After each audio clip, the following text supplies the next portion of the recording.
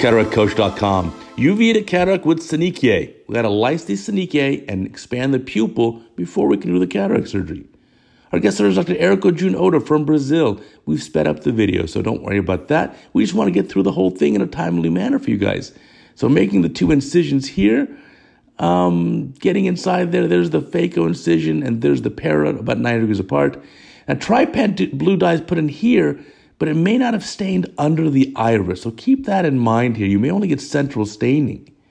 You need to make sure the dye gets under the iris, because when you expand the pupil, you have a little bit more staining. So here's the viscoelastic going inside the eye. You can see this patient had a history of bad uveitis, which has been quiescent now. Coating the cornea with hydroxypropyl methylcellulose, HPMC, and now using a couple of choppers here to break the synechiae carefully. There we go, and you'll expand the pupil. Now again, you may not have gotten a sufficient degree of capsule staining underneath the iris. Kind of depends on how much trypan blue dye you put and the direction in which you injected it. But just expanding the pupil, breaking the synechiae, and the key is here just taking your time. Now again, we did speed up the video, so don't worry about that. But you get the idea, and you can see the extensive synechiae here. You really want to fully separate the iris from any adhesions to the anterior lens capsule. And this takes some time and careful dissection. And don't be too rough. You can actually damage the iris. So we want to be very careful here. Get that expanded. That looks great. You can see the pupil naturally wants to expand. Once you break the adhesions, it wants to expand more.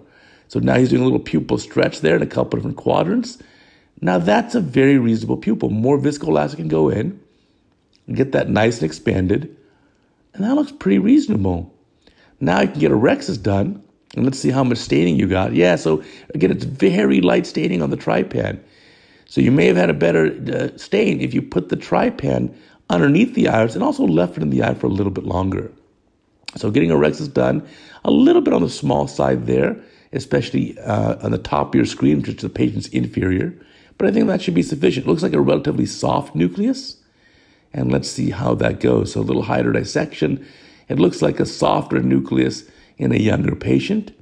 So this should aspirate out pretty easily despite the rhexis being a little on the small side.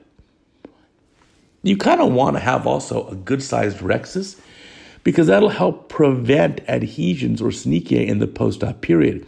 Remember, the iris will easily stick to an anterior lens capsule, but the iris doesn't adhere so well to our typical hydrophobic acrylic IOLs. So here now it's using an aspiration and maybe a little bit of chop, but not even much. This nucleus comes out pretty easy. Again, not super dense.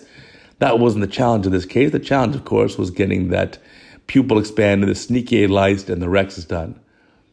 So cleaning up here looks pretty good. You really want to do your best to clean out as much of that lens material as possible. This patient, you want to have very quiet in the post-op period. You don't want to have a big inflammatory response. If you leave cortex in the eye, it can cause a lot of inflammation. So really try your best to clean up the capsular bag as much as you can. Now, there's also a role of giving the patient steroids. Some people even get systemic steroids, IV or by mouth.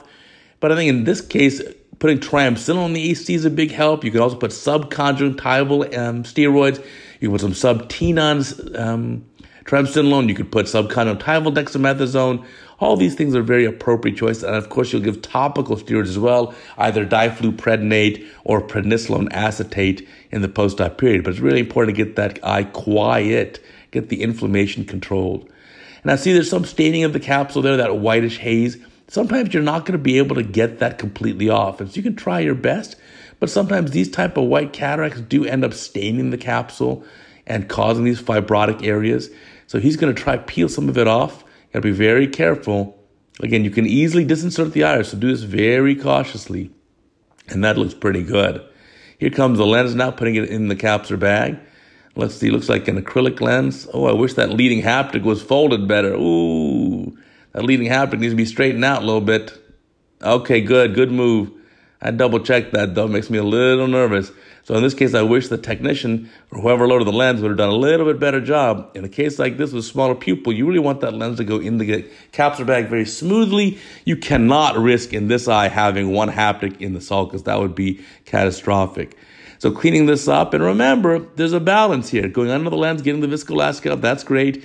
But don't keep tugging on the iris. Any little strands there of the iris, don't worry if the pupil looks a little irregular. It'll all be reasonable in the post-op period, I assure you. So don't be too much of a perfectionist here. You know, remember the balance. Sometimes perfect is the enemy of a very good result. You don't want to avoid any kind of complications. So now sealing up the incisions here. And let's make sure that lens goes a little bit deeper in the bag. That one edge of the optic looks like it's tilted up to me a little bit. I don't like that. I want that a little bit down more. And yeah, the patient's all over the place. In a case like this, if the patient really can't cooperate and you can't give enough systemic sedation, please give the patient a block. A retrobulbar block will make everyone happier, including you. So hydrating it up a little bit. Make sure there's no that iris pigment leaking around. And that looks pretty good. Good position. Let's see the post-op pictures. I think he had those forwarded as well. And the patient had a pretty nice result. But watch carefully in the post-op period for rebound inflammation. You want to make sure that's not going to be an issue. There it is, post-op period. You can see the pupil looks a lot better than you thought. A lot more reasonable. It still actually reacts even. Hey, that's a beautiful result. So thank you, Dr. Eriko Jun Oda, for sharing this very interesting cataract case. Thanks for watching these videos. Be sure to check out the website too, CataractCoach.com. You'll get the full text and the graphics and the photos plus the videos. And if you sign up for a free daily email, we'll send all of that to you in your inbox every day for free. Come on. CataractCoach.com. Check it out.